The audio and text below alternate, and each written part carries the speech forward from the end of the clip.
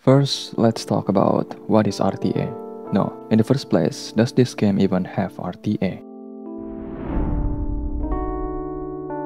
In this game, Real-Time Arena or RTA is called Elite Exercise. As the name suggests, in here you'll be fighting players across the servers except CN. So if you ever feel high on your horse, thinking that nobody could beat you in the normal arena, then why don't you join RTA and meet strong players from the other servers? Now, I know some of you might be saying and thinking, why bother participating in RTA when you'll just be matched against players with min-max characters?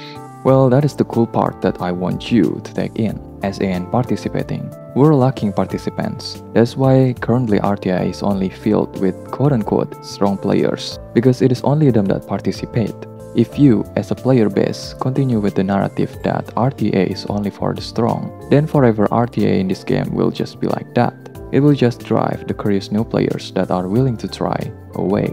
I don't know about you, but to me, RTA is a great opportunity to know my own strengths and weaknesses, going out of my own comfort zone by experiencing what it feels like to fight players from the other servers without my usual units, against their meta and strategy. Cause mind you, my strongest characters always get banned, so I'm only using the characters that are half-baked and I'm not really familiar with.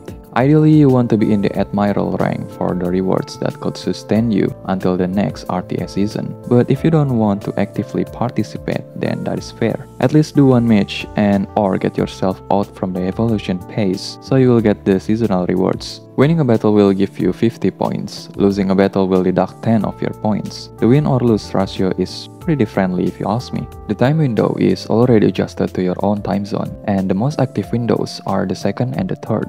Fortunately, changing your in-game name is free, so after every match, I have to change my name in PFP to avoid the targeted ban.